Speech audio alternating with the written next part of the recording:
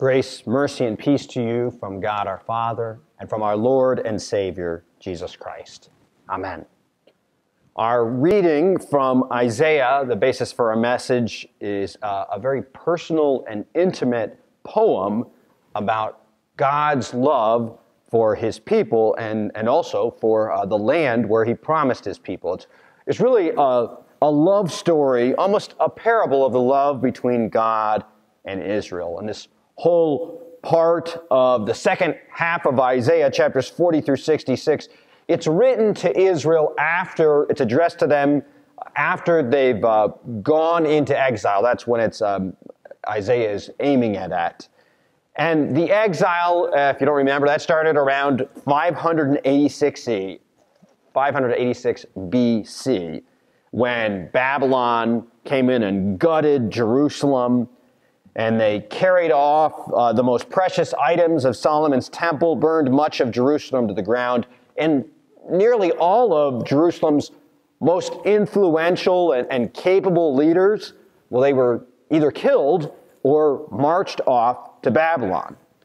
In other words, the city was utterly ruined. Its remaining citizens were traumatized. It would take centuries, or at least a century, to even get a start, really, of a concerted effort, politically and divine intervention as well, in order for Jerusalem to begin to bounce back. I mean, it's not that far from, if you were to imagine what an undertaking would be to rebuild a place like Hiroshima or Nagasaki. Jerusalem would need to be built from the ground up. And yet, Isaiah proclaims Yahweh's promise to restore the land. Isaiah, in fact, repeatedly throughout his book refers to Zion. And Zion is God's pet name for the city of Jerusalem. Last May, I was going to Fort Wayne, where I spent much of my later childhood growing up. And for the first time, I think, in probably 20 years, I stopped by one of the houses where I grew up in.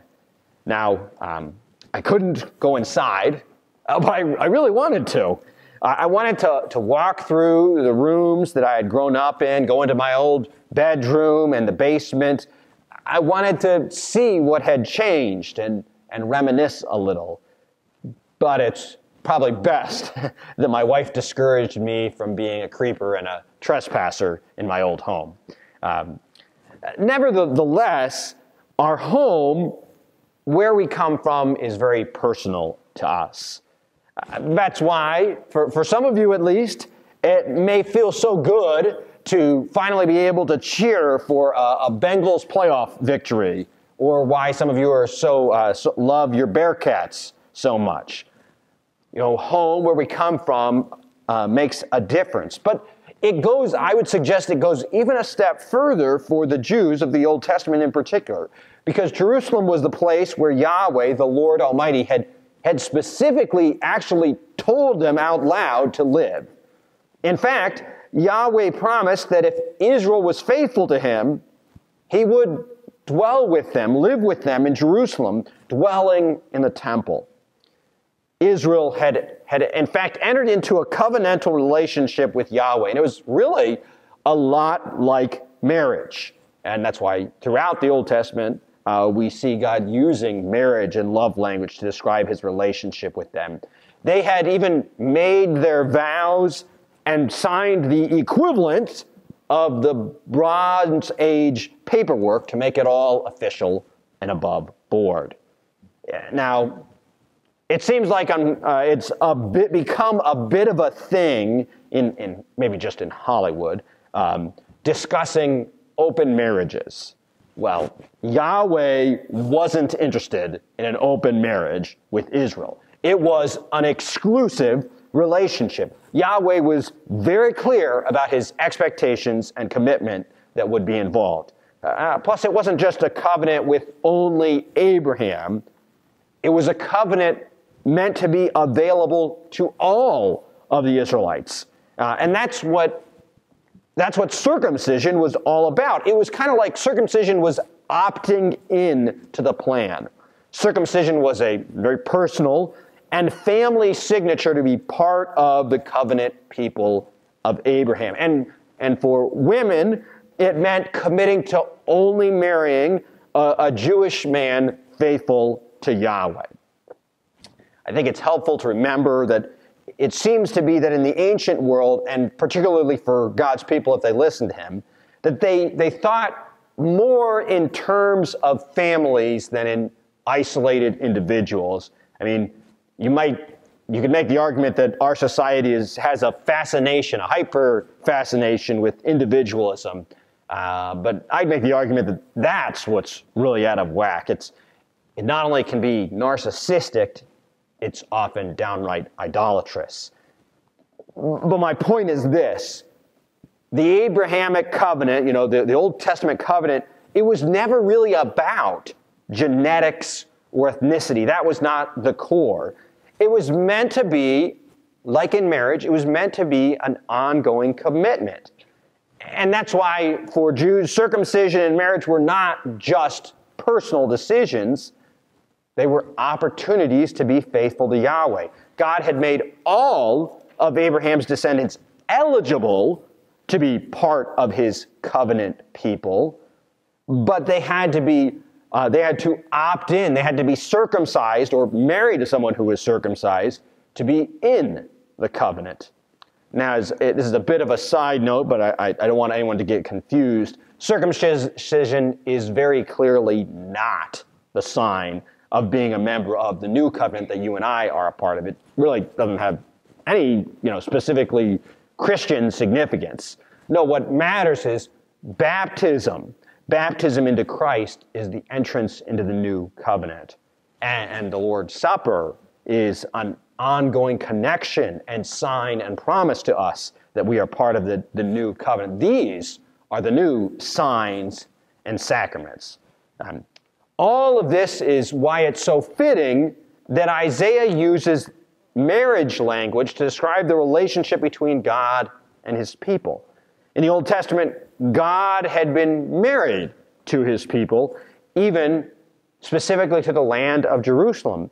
And yet, that's what made the Babylonian exile so horrific and eye-opening. During the Babylonian exile, the land had been desolated, abandoned by Yahweh and by almost everyone else too.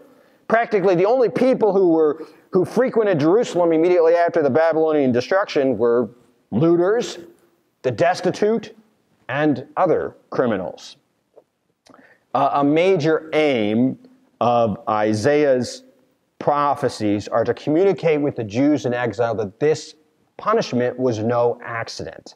Israel had abandoned the covenant. They had been unfaithful, and they had and brazen adulterers with many foreign nations and gods, even though they had agreed right from the start that they were going to be in a relationship solely with Yahweh. And since Israel had long since abandoned a faithful marriage with Yahweh, Yahweh eventually, at least temporarily, abandoned them.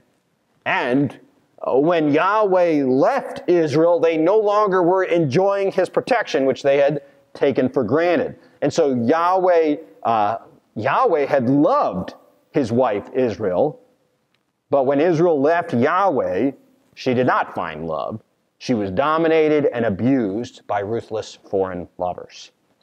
And yet, lacking all good sense and respect for his own heart and well-being, Yahweh was going to return to the bride of his youth.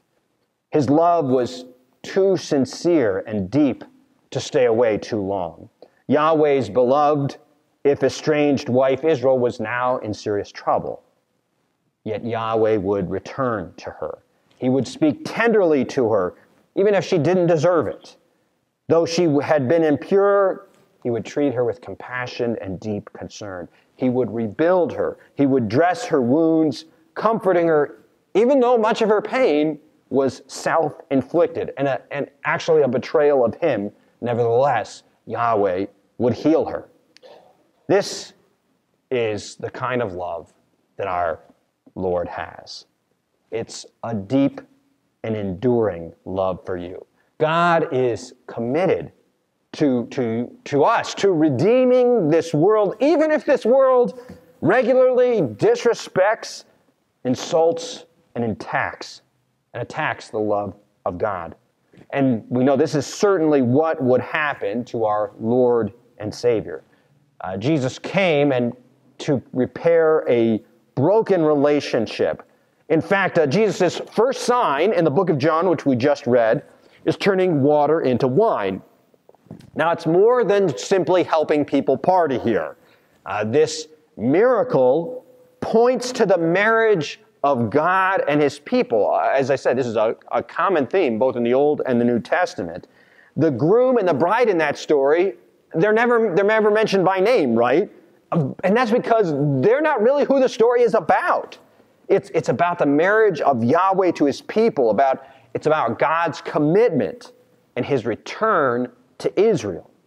Well, Jesus' concern and desire for addressing and repairing this broken relationship between God and the world, we begin to see throughout the New Testament, can be seen in so many different ways in his preaching and correction, his healing, teaching, but most especially in his passion.